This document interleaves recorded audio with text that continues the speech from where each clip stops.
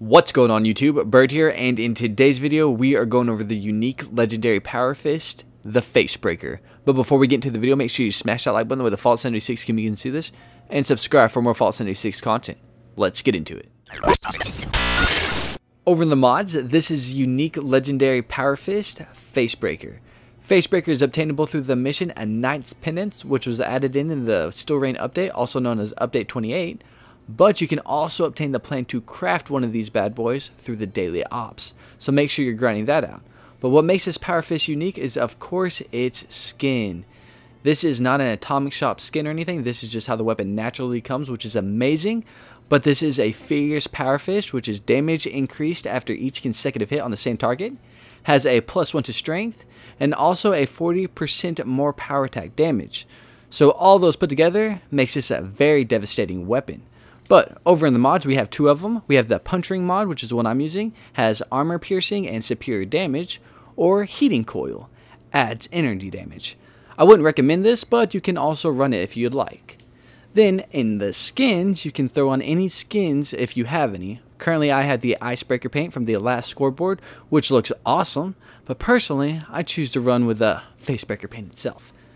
But this is everything you need to know about the Facebreaker. Now let's get into the demonstrations. And the first place we're starting off our demonstrations is the White Springs Golf Club. And that is because there is a ton of squishy ghouls over here. And Paladin Romani did promote me as Knight Aaron, so it's my job to take care of them. But with that being said, before we get into it, the build I'm using, if you want to know, is this one right here. So take a picture if you need to. But it's not just the weapon that makes the player, but also the build. The build more than the weapon in my opinion. But this is the one I recommend you using. And it's not a silent build. So what I'm going to do is I'm going to gather them all up, and then we're going to slay them. We're going to slay them like a monster slayer. Come on, ghouls. Come on. You want to join the party? I have chocolate chip cookies. Bring it on. I actually really don't have them, but don't let them know that. It's going to piss them off even more. Come on. Come on, ghouls. And this is an amazing place to grind for XP if you didn't know that already. Because all you gotta do is run around, gather them all, and wait for them to attack. And here we go. So we're gonna do, you know, just your light attack. Not bad. A little bit one hit. A little bit of one hit. Are we gonna one hit him? Nah, I can't really tell. Then we're gonna heavy attack.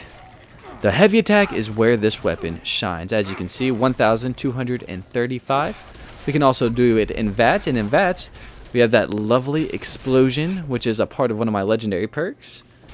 But this weapon is destroying them. This is insane. But they are ghouls. Ghouls are always squishy. So, let me just murder him, and then we'll test it out on the super mutants. Oh. What'd you get for me? Nice. Now, on to the super mutants. And now we made our way over to the West Tech Research Center, and that is because there is a ton of super mutants over here. And I heard they've been doing some dipping, and we can't have that happen here. So, with that being said, let's go find some super mutants. Oh, super mutant. Oh, there he is. One hit, two hits. Not bad. Oh, there's a dog. And I decided to do this test inside instead of outside because, well, of course, they are higher level on the inside always. And, you know, I like it more in here now. I feel secluded, and I feel safe in my own little world in this place. Plus, I need some toxic goo. Oh, crap. Oh, crap. So I'm doing a solid, probably like 2 hits to kill like a level 100 super mutant, which is not bad at all. At all. Again, this is not going to be the best power fist in the world, but this is a very unique legendary one.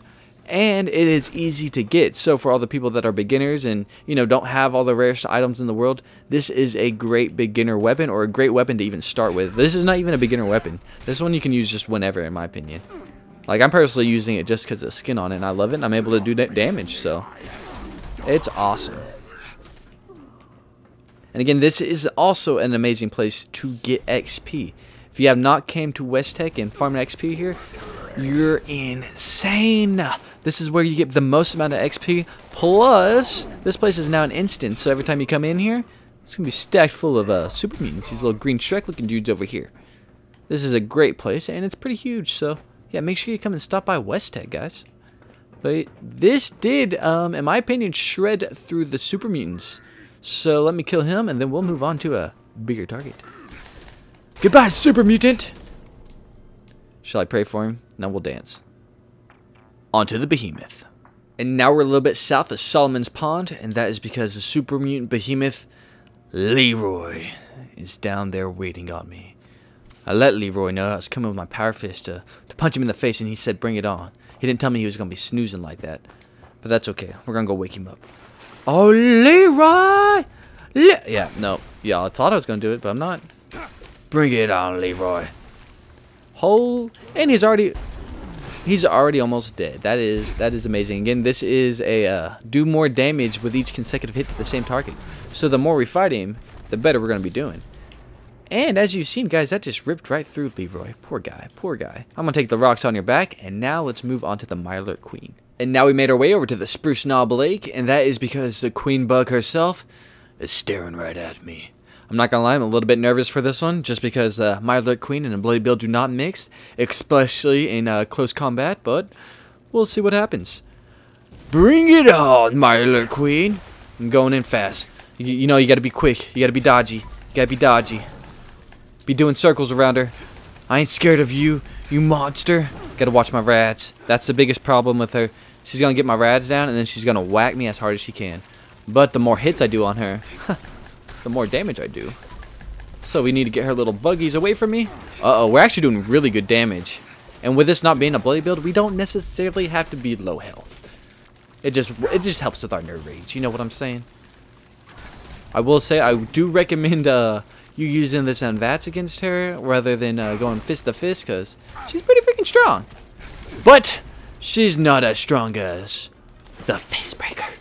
I don't even think I broke her face. I broke her legs. But I will break your face. Guys, this is the Facebreaker review. It's a freaking amazing weapon, so make sure you're either grinding the daily ops or obtaining it through the Knights Penance. But if you enjoyed the Fallout 76 content and you want to see more, make sure you smash that like button, subscribe for more Fallout 76 content, and guys, I shall see you in the next one. Peace.